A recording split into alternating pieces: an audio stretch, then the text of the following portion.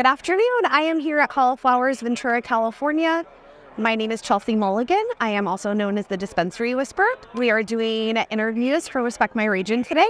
I have Jeff Levers from Beard Bros. He is one of two beards. And Jeff, please introduce yourself and tell me a little bit about yourself. As Chelsea said, I'm Jeff, one half of Beard Bros. On IG, I am the Bearded Hefe. And Bill and I are actual brothers. I don't know, where we really want to start. There's a lot of ways that topics about Beard Bros we've been discussing. Let's talk about your journey from the beginning and like how you got to where you are, why you are there, all of those things.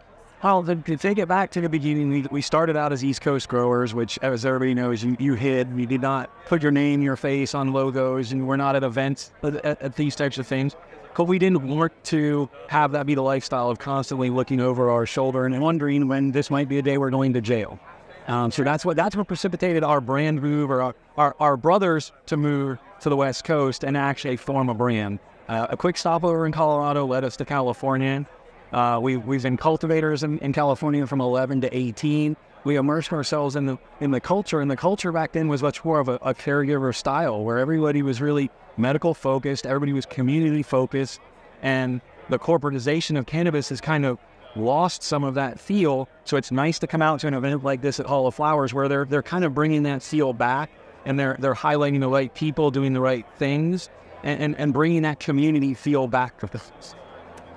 I love that you touched on community. Let's talk about Beard Bros and how you integrated into the community when you came to LA, and like the evolution of that, because the little bit that I know, you have done so incredibly much, from edibles to growing flower to moving into media to RSO. So can we talk about a little bit of how you've influenced both LA culture but also weed culture, and how that's also influenced you?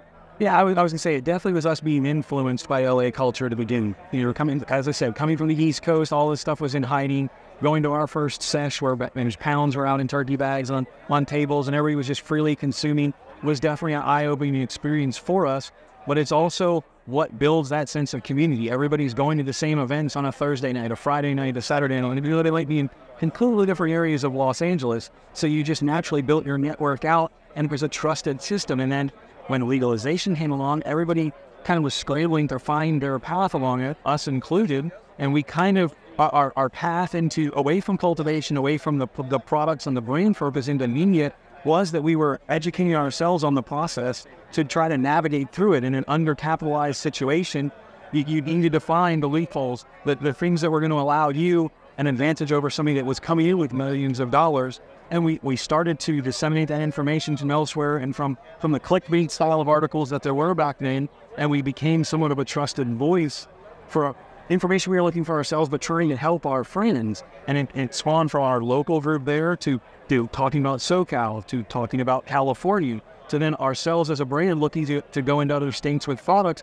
and then starting to explore that market and realizing the pain points that market has, and talking to the operators there, and trying to be the ones putting forth the right information. The number of times at events like this, we have people come up to us and say, you know, a particular article or a particular take you guys have on something saved us tens of thousands or hundreds of thousands of dollars, because we were going to make a decision and we didn't understand the ramifications of that decision. So to me, that's what all this spawns from, is sharing of knowledge, sharing of information, sharing of everybody scaling up is what this was meant to be.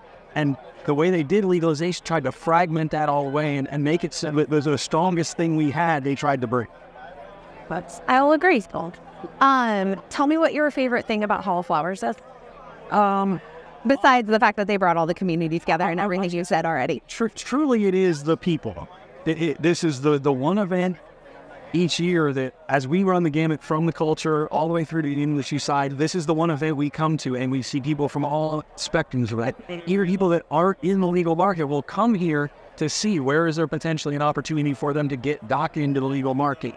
And this is where I think the culture wants to announce those things. Like, for example, we put out an article yesterday announcing Originals and Nameless merging together, two SoCal powerhouse brands that are coming together, realizing they're stronger together, and the things they can do together are way bigger than they could do apart.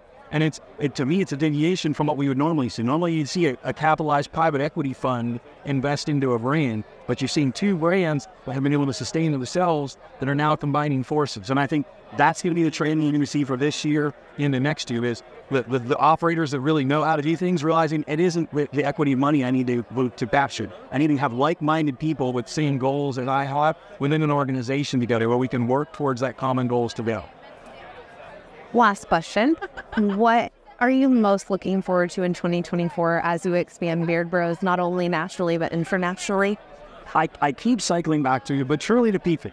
And and you know this, we've known you for years. As much of an introvert as I am, I love getting out into these new markets and talking to people, whether they're current markets with us, whether they feel like they're a couple of years behind and even a decade behind, just be exciting from people, the mindsets they have, the new paths that you might hear about from them in a new state, that something in California isn't implementing and finding out another state is doing it better, and being able to come back and be like, hey guys, we should take this from you. An example is Washington State just absolved the excise tax for all their medical patients. I'd love to see California in that. They need to. California was built on the medical model, and it's just been kind of thrown to the wayside. And people like us that have been trying to help the less fortunate, the people that really need this as a medicine, don't have a path to do that at the scale that it's needed. So being in other states, seeing other things, having fresh things, because we end up in an echo chamber, in a little bubble, if you stay out in the particular area you are. So experiencing that and getting, it kind of refills your tank when you get around younger people or people that are only in the first 6 months or a year of the industry and kind of haven't gone all the acid downs and the roadblocks and all these things. When we worked together in Arizona, there was a lot of things we saw in Arizona, but we went to California to re-implement, like deli style in dispensaries, be able to smell the weed before you buy it. Be able to know, like, that's one of the biggest things I think about this event, circling back this around as well, is you're being given the product. You can literally walk outside into the lounge area, try it and go, wow, we need that on our menu, and walk back into that breed and go, how much of this can I get from them? And it closes that. It makes you aren't traveling the distance of 3 states, potentially, if you're in LA trying to come up to the Bay, to try to make those relationships. Or waiting for them to go home and try the sample and then get back to you via email instead of just being here on site and being able to get it all done in one fell swoop. See, this brings everything and everybody together to make every more effective, more efficient, which is what we really need. We need people helping us. We have enough people trying to take pieces of the pie from us. That's wonderful. Thank you so much for sharing today and taking time out of your day to meet, chat with us. Absolutely. Again, this is Chelsea Mulligan for Respect My Region, Jeff Levers from Beard Bros, and thank you so much.